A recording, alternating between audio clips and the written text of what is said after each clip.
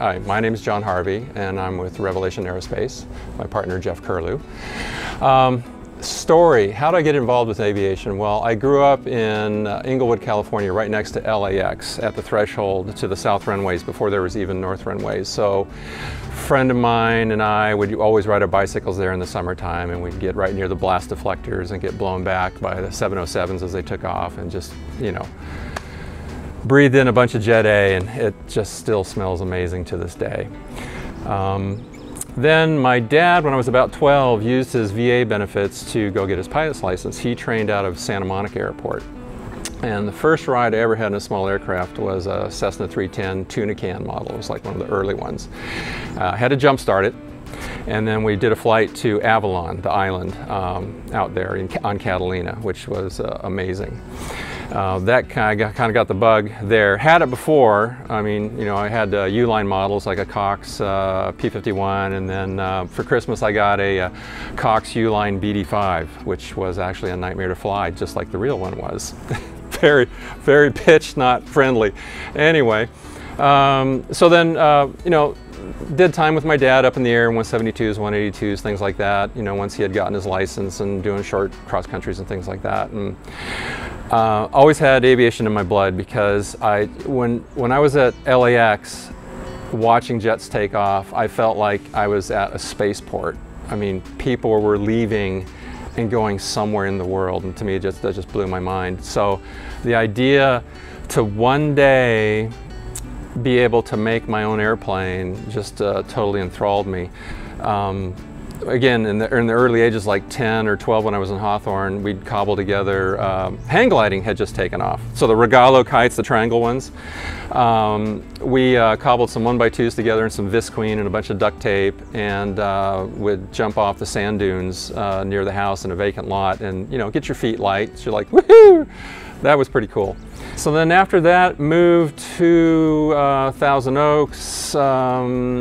Somebody above me that was my mentor really said, you know, you should learn to fly. And then in high school, I told my dad, hey, listen, Dad, I'm not learning anything here in school that I need to know to one day do what I want to do, which is to build aircraft. And he said, sure, John, go ahead. You pass the test and you can get out early. So I passed the test, I got out early. I went to work in industry, beginning as a machinist helper, then a machinist, then setting up machines, and eventually a tool and die maker, then eventually designing machinery, assembly machinery. One of my actual first jobs was working for a guy doing fiberglass repair on boats, custom motorcycles, things like that. So then when I was 25 was when I actually pulled the trigger and went up to Santa Paula and started work on my private pilot ticket.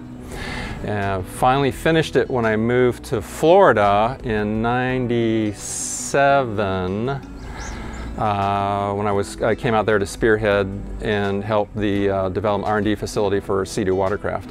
Not 97, 87, thank you. My fact checker back there is nodding her head, no, it was earlier than that. Correct, 87, 86, 87.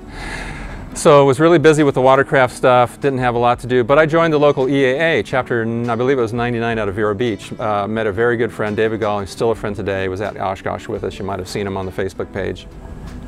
Super smart guy. He's my Mr. Wizard. When I can't figure something out, I call him. So that was around the time I started dabbling in other related aircraft stuff. So I left Bombardier Sea-Doo, and then was working for Danny Meyer when he still owned Velocity. Worked for the Swings that Jeff mentioned, helped them develop the gull-wing door system. Worked for Lopresti Speed Merchants. Stuart 51 did all his weldments and early composite stuff for his prototype bird. And Jeff and I's paths were like crossing all the time in that industry in Florida. And I remember I'd built a small all-metal aircraft called the Darling, and I would fly into Valkyria to visit Jeff every now and then, you know, see what he was up to. And at the time he was pro building Velocities, I believe. And then got introduced to filmmaking, and having grown up in Southern California, it just made sense to move back to Southern California. So spent about 18 years in Hollywood, behind the scenes, a little bit in front of the camera, stuff like that, designing and building 3D camera systems for some time. It was totally removed from the aircraft realm.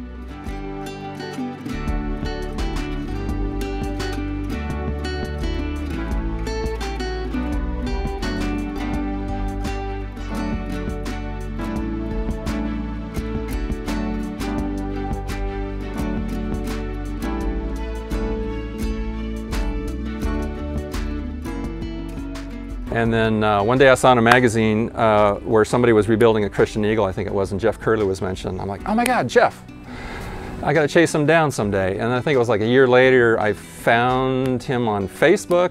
I think it was, wasn't it, Jeff?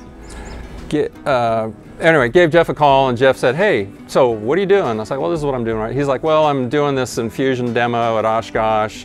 You know, it's the molds for my little bird I designed like 20 years ago. And I'm like, cool, I could help you out with that, I think. Send me your CAD models. So I turned them into the renderings that you see on the website. And he asked me, did you ever think of moving to Georgia? Just kind of throwing out a total like Hail Mary pass, maybe, you know. And I said, well, you know what, all the kids are growing, there's no reason to stay out here, and it costs $1 every time I breathe. So yeah, let's check it out. So my wife and I and my young son flew out, toured around, and we're like, yeah, we're gonna do this. So a year later, pulled the trigger, moved my shop, everything else up here, established this building here with Jeff, and then it's just been, you know, as many hours as we could throw into the project for the last year and a half, and this is kind of where we're at right now.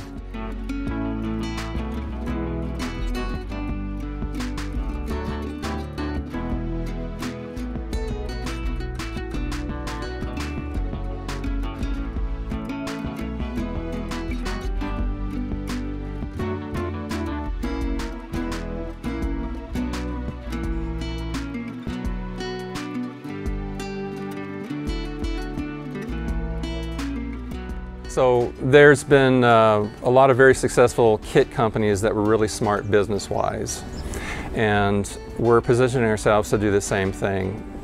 Kind of like a prototype is Cirrus Aviation, how the Klapmeyers brought in, what was the VK-30, Jeff? VK-30 was the first. VK-30 was the first one, and they eventually transitioned into this large company that probably supplies the most numbers of new general aviation, new technology general aviation aircraft out there. Our particular company right now is completely funded through next year, very stable financially.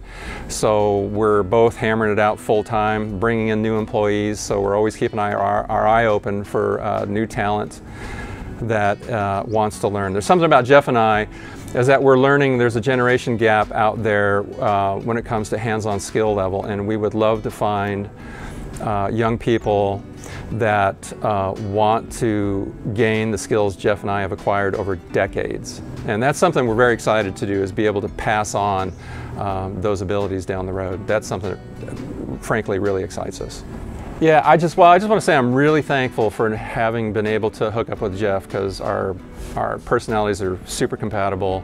We just play off each other really well. I mean, we look at something, we see an issue, he grunts, I grunt, and the next thing you know, it's fixed. I mean, it's like, that's how shorthand the language can get, which is amazing. So it's been a roller coaster ride, mostly on highs, and it's really ultimately, when it says the sky's the limit, I mean, that's the truth with Rebel Aero.